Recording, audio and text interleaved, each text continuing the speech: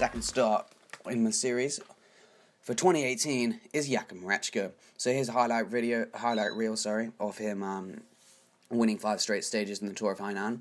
So I'll just talk you through what he's done in the last couple seasons and why I think he's going to do well next year. So if we go on to what he's won 15 stages of the Tour of Taihu Lake. He's won 6 stages of the Tour of Hainan, 3 stages of the Tour of Langkawi, 3 stages of the Tour of Qinghai Lake, 2 stages of the Tour of Turkey. So basically he hasn't won in Europe. That's the main problem with him, I'd say. He's not very consistent in Europe. He seems to win a lot in Asia, but he doesn't seem to win a lot in Europe, which is the problem because most of the big races are in Europe. And I feel like this is where he needs to improve. I think he can, because he's shown that he has a very good lead-out train in the Tour of Hainan. His lead-out man is really, really strong. He definitely was the strongest lead-out rider there. I think that will definitely help him. I'm not sure Pipo Pozzato is in this race, but if he is, he's a big rider who can do big pulls from about 3 kilometers down to 1.5 kilometers. He's a real strong rider, people. So that's super useful for Jakub Mareczko. Another thing that's happened this season is he's changed his sprint quite dramatically. He used to have more of a traditional upright sprint, but he's now changed to a super aero modern sprint, similar to Caleb Ewan. Some say it's even more aero than Caleb Ewan, but it's pretty dangerous, but it gets results. His lead-out rider, here, is just incredibly strong. He just is absolutely dominating on the front. Jakub Mareczko, I think, is third wheel. Bardiani are the other team who tried to do a lead-out, but they're just absolutely failing. It just doesn't work compared to nearly as well as the Willia Serie Italia. The other races I think that Mareczko could do well in is the Spring Classics and maybe Milan-San Remo, because he's quite a light rider for a sprint. He's only about 68 kilos, so that's pretty light for a pure sprinter. He's that's similar weight to Kwiatkowski or someone like that, and he's really a pure sprinter. So I feel he could definitely do well in the Spring Classics if he just generally gains a bit more fitness and a bit more endurance. Then if he could start going with moves, because I wouldn't be surprised if he could go with some of the moves at the top of the Cipressa or Poggio, and then maybe he could, he'd definitely have the speed to outsprint them. On this particular clip, he's so well hidden. He's on the left hand side, and you think Bardiani have it in the bag, and then you'll just see out of nowhere he just comes and just absolutely dominates.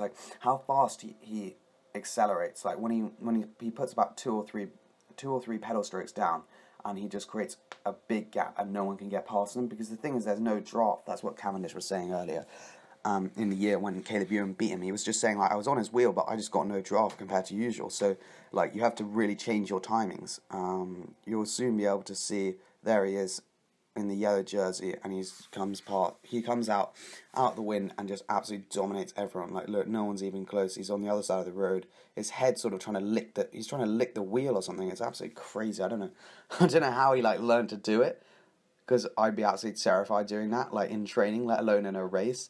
I don't think he could see probably. He's just got his head down. It's absolutely nuts. But that's the thing, is his power might be a little less, but his speed has gone up so much. But he's actually an incredible rider. To do that and not be scared is quite mental. But again, he's got a solid lead out here. Bardiani, you don't know what's going on. You've got ISO Sports Swiss Wellness on the front with 3 riders. But look, comes his lead out man. Just literally gasses absolutely everyone on the front. Look, it's them versus Delco, and the Delco bloke, the lead out man, just has absolutely no chance. He just swings his helmet. It's come on, mate, I can't do it anymore. And the sprinter has to try and you waste some energy trying to get on the wheel. Look, he's still going. It's just incredible. He's the power he has is just amazing, and this will help Mareczko so much, because if he can do this in a real race, or not a real race, sorry, but in a big race, and has a really strong lead out, then he has a really high chance of winning. Also, the other thing is, because he's on a Pro Conti team, in the Grand Tours, for instance, or in a bigger race, they're not really expected to do much of a chase. Because obviously they don't really have a favourite or anything. So that's quite useful for Mareczko, because he doesn't, and his team, because he doesn't have to waste a lot of energy. But here again, Delco have so many blokes on the front. Mareczko only has, I think, 2 people with him, maybe only 1, and he'll still, the lead out, he is either sorted it out or his team have sorted it out. But together, it's very, very good, and I think that'll help him. He's also shown in the previous clip that he can do a bit of freestyling, which is always useful, because often, like, the riders who can lead out well at this sort of level, at World Tour level, they just can't. So for next season, I think, if he can pick up maybe 1 or 2 World Tour wins, some wins in, like, stage races like the Tour of Dunkirk, the 4 Days of Dunkirk, like similar races in France, maybe like 1 day races like Paris-Camembert or somewhere like that, I think that would be a solid ride for him, and maybe he'll snatch a World Tour contract potentially. I think like someone with a bit of an Italian flavour, potentially like UAE, Emirates, they could sign him up. I guess it just depends if he gets the results he's needed, because there are quite a lot of similar riders to him who are sort of light but sprinters types, like Diego Ulissi, Ben Swift, like people like them.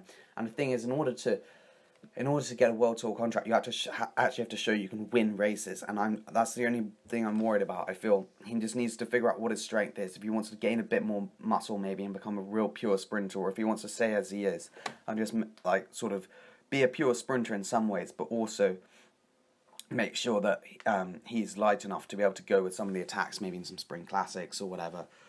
So here we go, last stage that he won, last stage he won, 5th stage in a row. It was quite amazing. Again, Delco on the front.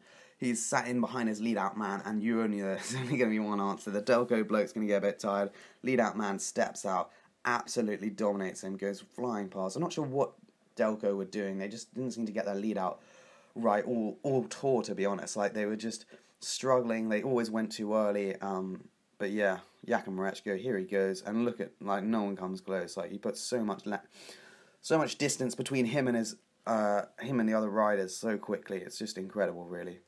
And there he is, 5th stage row in a row. So thanks for watching. Watch out for Jakub Mareczko next season. Hopefully he can pick up some wins, and see you in the next video. Bye.